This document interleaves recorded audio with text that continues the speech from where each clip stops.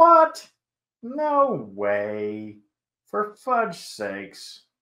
You're telling me that I can be down at Bucky's picking me up some banana pudding fudge and PP Man can make my ham alerts go off?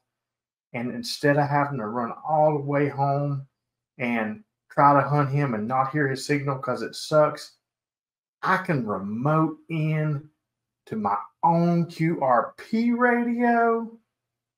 Ain't no way.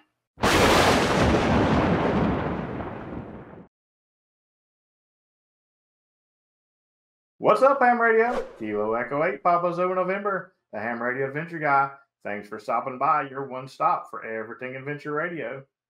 You know, I usually don't do these kind of videos.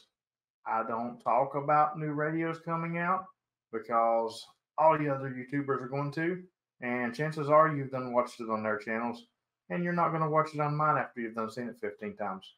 But this time, I'm kind of intrigued. So I'm going to talk about this for a little bit. Not really the radio itself, even though we all know I'm kind of obsessed with QRP radios.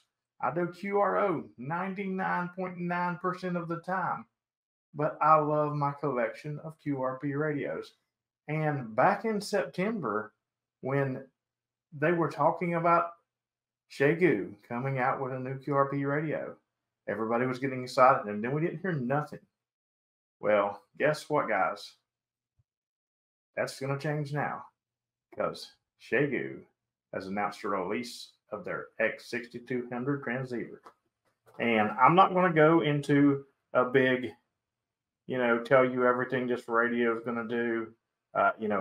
First off, this is right on the Radiolity page, and I will stick a link in the description. Also, this available is not quite ready yet. You can see it says $0, so no price has been released. It says sold out, you can't order it. But it is coming out, and it does tell you about the radio. Here's a little side view of it. You got the BNC on the side here. You're push to talk in case you don't want to use your mic. It sounds like it's going to be a really great radio. At the least, it's going to be a 6100 with some new benefits. But it'll probably have some bugs like the 6100 when it first came out and several firmware updates and all that stuff. But I'm not going to talk about all that stuff because, other YouTubers has probably done a deep dive on this thing without having it in their hands. And I'm not about that. What I'm going to talk about is we go down here and read about it and get the highlights and stuff. And it says features network remote control support. So they're saying this thing is going to be able to be remoted into. When I think of remoting in, I'm thinking remoting into power to get a station. But I can think of several ways this would be handy.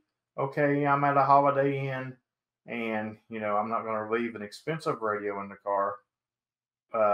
But maybe I would leave a smaller radio in the car that I could remote into and hunt stations or something like that.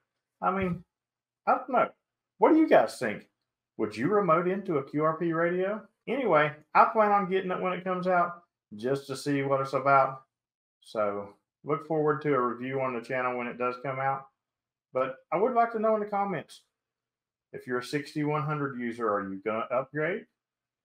If you're not a 6100 user, are you interested in a QRP radio that you can remote into?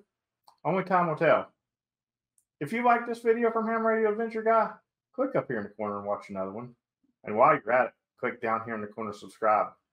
Make sure and follow us on all social media sites. And if you found value in this video or any of my videos and would like to give the channel some support, think about going over and joining the Patreon. You can actually join it for free for 7 days if you join the top tier. And we have a lot of cool benefits over there, and we hang out quite a bit. So maybe check it out. Thanks for sharing my adventure with me.